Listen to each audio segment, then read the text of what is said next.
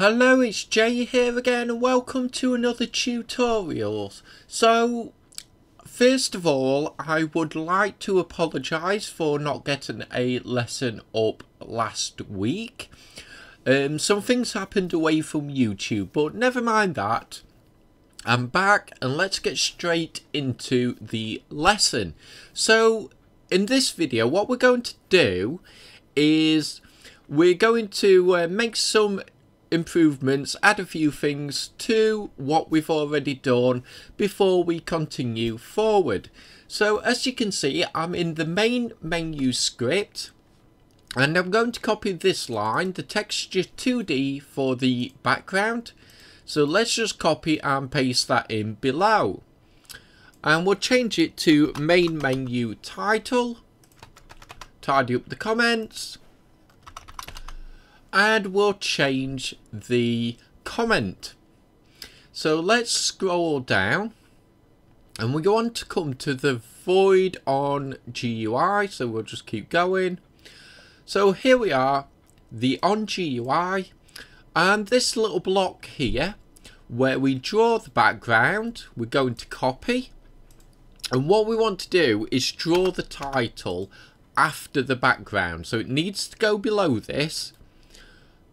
We'll paste it in and we'll just swap out the variable. So main menu title, tidy up the comment, and we can save that off. So let's downsize this for now. We'll come to the GUI. Now as you can see, I've made a title GUI. It needs to have a transparent background, as mine has here. And as you can see, the texture type is set to Editor GUI and Legacy GUI. And what we can do is just assign these in here. So with those assigned, let's hit play and we'll see how it looks. So as you can see, I've just made this quickly, just for demonstration purposes, obviously for this series. It's, you can spend as much time as you like, make yours as elaborate as you like. This is just a quick one, just for testing. And let's come back to the scripts. We can close the main menu script now. And we're going to come to the controller manager script, and this is where we're going to make the majority of changes, or additions should I say. So I'm going to come up the top here. We're going to open and close the square type of bracket. We're going to come inside and say require component, open and close bracket. Inside those new brackets, type of, we'll open and close brackets again. And inside those brackets, we're going to say audio source.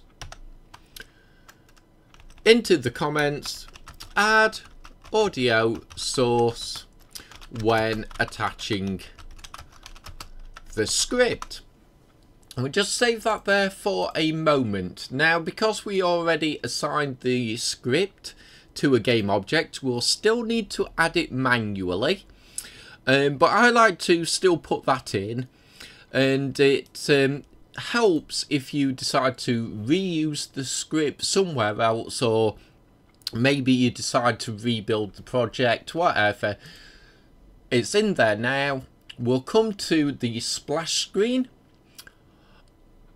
and we'll actually come to controller manager, add component, audio source. With that in place, let's come back to the script. Now, the first thing we need to do is create a couple more variables. The first one can be of type private, audio source. We need to give it a name, let's say CM for controller manager, so underscore CM audio. Let's close that line off into the comments. Defines naming convention for controller manager audio source. will come below. This needs to be of type public. It's going to be of type audio clip, and we need to give this a name, and we'll say underscore controller detected, and we'll just say audio clip. Let's close that line off. Into the comments, create slot in inspector to assign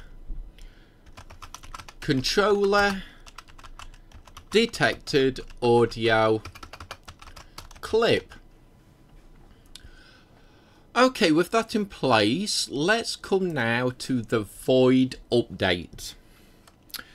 We're going to say if open and close brackets, inside the brackets, controller detected double equals true, into the comments. If controller detected equals true, we'll just say return, and we'll close the line off, and the normal comment. So we'll say then do nothing and return. So exactly how it reads, if there's a controller detected, so it equals true, there's no need to do the code that's going to come below here. However, if a controller is not detected, and if the startup is finished, so let's get that in. If open and close brackets, startup finished, double equals true, into the comments. If startup finished equals true, we'll come below here, and what we're going to say is time with a capital T dot, and then we want time with a lowercase t scale. We're going to say equals 0. Let's close that line off. Into the comments, we'll say then set time scale to 0. So let's save this off, and we'll just go through this quickly. So if there's a controller detected, we do nothing else. That's why the return is there. So if a controller is not detected, so the controller has come unplugged from the PC, but startup has finished, which means we've got past the splash screen and we're in the controller warning scene or further on, then what we effectively do is pause the game by setting the timescale to 0. And with that in place, let's come into the late update. Now, we don't need to grab the audio source if we're still in the splash screen, but if we've moved on from the splash screen, so the startup is finished. So let's get that in. If open and close brackets, again, startup finished, double equals true, into the comments. If startup finished equals true, then we do need to grab the audio component. So we'll say underscore cm audio equals get component, open and close brackets, audio source. We'll come to the end of the line, we'll open and close brackets again, we'll close that line off. So at this point, we get the audio source component. We'll say then get audio source component. We'll comport and make it equal cm audio.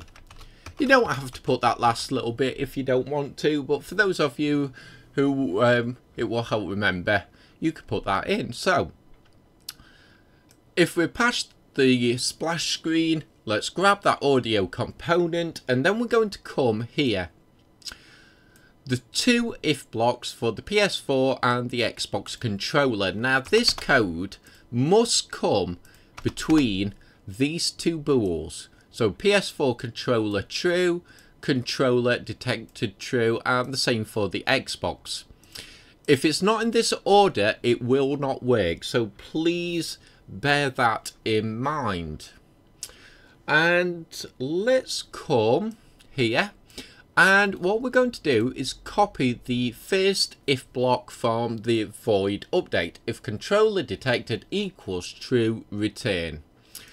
And let's paste that in, and we'll also paste it in here.